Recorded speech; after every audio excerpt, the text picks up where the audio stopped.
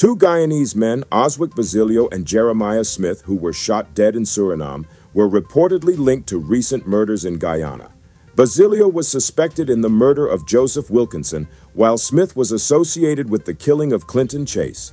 These deaths may be tied to the murder of Quetzal Basilio, Oswick's brother, by his wife's lover, Muammar Jabbar, who had previously served time for another murder. Jabbar fatally shot Quetzal during a confrontation at his home. Wilkinson, who aided Jabbar in evading capture, was killed at a wake, and Chase, Wilkinson's relative, was shot execution-style outside his home. All involved had prior interactions with law enforcement. The Guyana Police Force, in a brief statement on Wednesday, disclosed that the crime chief had contacted authorities in Suriname, who confirmed the deaths of Basilio and Smith. A social media feud has escalated into a legal battle with a whopping $3 million at stake. Melissa Holder, popularly known as Melly Mel in the online world, has filed a lawsuit against Rhonda Bob, also known as TikTok Auntie, and her company Let's Talk with Rhonda Bob LLC. According to documents filed in the New York Eastern District Court, which were seen by Uncut News, Holder accuses Bob of defamation, harassment, and causing personal injuries. Holder's lawsuit, represented by Washington law firm PC, alleges that Bob deliberately made false and damaging statements during live broadcasts, including accusations of criminal conduct and immigration violations. The lawsuit, citing complete diversity of citizenship and damages exceeding $75,000, seeks both compensation and a permanent injunction against Bob's further dissemination of false information. Holder alleges that Bob's actions not only harmed her reputation but also led to panic attacks, anxiety, and depression requiring medical treatment. Holder said she cannot stand by while her character is assassinated and her mental health suffers because of baseless accusations made by Rhonda Bob. She added that the lawsuit is about seeking justice and holding her accountable for the damage she has caused. After being served, Bob took to social media and ridiculed the lawsuit, claiming that her LLC does not have any money and she will show up to defend herself unrepresented because she is broke. How the do you sue a multi-$100 company for $3 million? What kind of cheap weed you are smoking? A multi-$100 company for $3 million and then asking for what?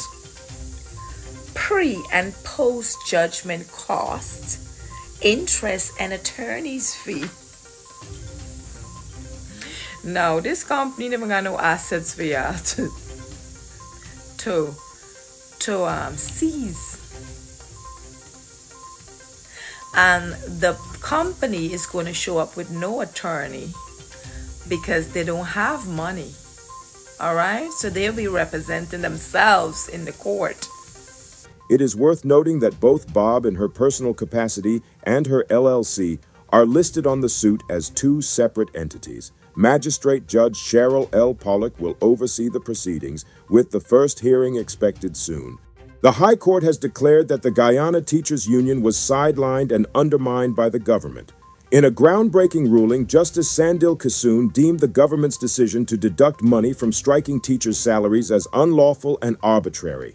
The court affirmed the legality and justification of the GTU's strike.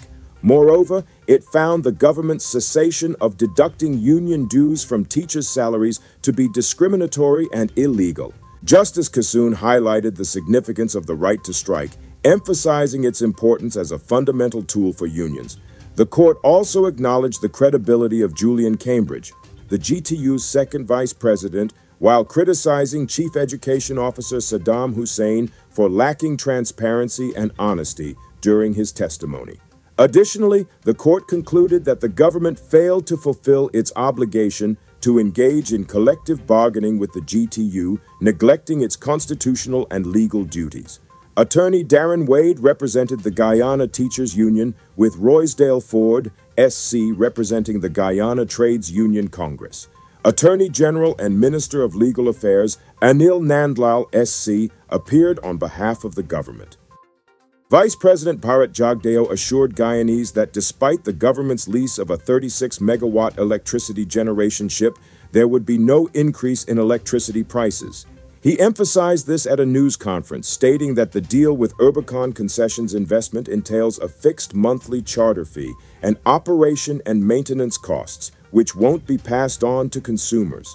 According to Jagdeo, the agreement stipulates that the Guyana Power and Light will cover the cost of supplying heavy fuel oil, while UCI will handle operation and maintenance for the duration of the 2-year deal. GPL disclosed that they've already paid a mobilization fee and expect the power ship to be operational by early May, connecting to the grid at Everton Berbice River. Jagdeo clarified that consumers are essentially paying for the capacity provided by the ship, including equipment use and operation and maintenance expenses, while GPL is responsible for fuel supply. This announcement followed inquiries from the opposition regarding potential electricity price hikes due to the government's previous purchase of second-hand generators.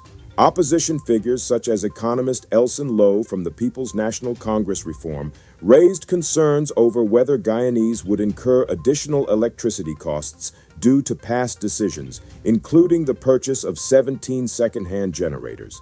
Lowe emphasized the need for government accountability, urging a commitment that citizens wouldn't bear the brunt of any mistakes in the electricity sector. The ongoing blame game between the government and opposition parties regarding the state of the electricity sector reflects broader political tensions surrounding responsibility for past actions and their implications for the public. That wraps up today's top headlines. For more details on these and other stories, click the link in the description to follow Guyana Uncut News on Telegram.